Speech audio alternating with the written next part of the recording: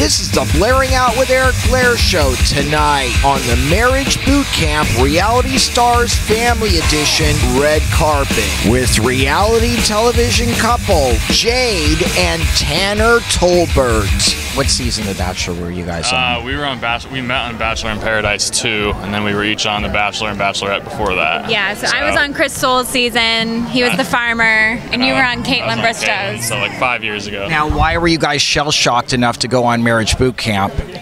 I mean, because you guys seem like you got it together. Yeah, I mean, it was one of those deals that we knew each other for a month when we got engaged, and we were only married like a few months after that, so it was bang bang quick. Like, we knew each other, but we probably didn't know each other fully, and then boot camp was just one of those opportunities that seemed like a good opportunity to dig a little deeper, you know what I mean? Hash it all out before the big problems start to pile up, you know? But after you're married, I mean, it's set in stone. How can you back out of that, even if you saw things about her? And I mean, marriage is really built on that love that is selfless. Sure. So she may have things that are imperfections, but you may just have to deal with them. Yeah, I already had said yes at that point, but I mean, you can view it as a deal breaker, or you can view it as a way to build a stronger foundation. I think that's how we handled boot camp. You know, we're still together, so something must have worked, right? Bachelor in Paradise. I mean, what is that like?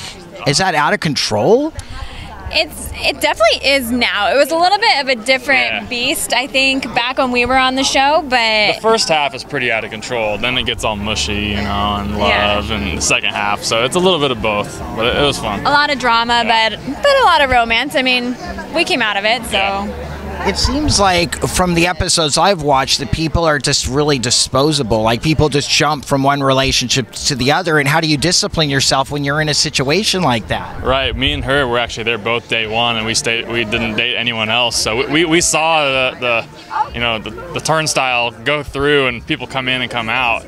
What's the next best thing? Yeah, and there's always something else coming down those stairs. But I don't know. I found my best thing day one, and I hung on to it. Okay, what do you love about Tanner? Well, we just had our second child 9 weeks ago. Yeah. So he used to work a lot, and now he's at home with me, and it's just really special to see him as a dad, especially with our daughter Emerson. She just turned 2, and their bond. And I mean, he's always been our rock. Like, he's always been someone I can go to when I need to talk to somebody, which is really important in a relationship. Why should people watch Marriage Boot Camp Reality Stars?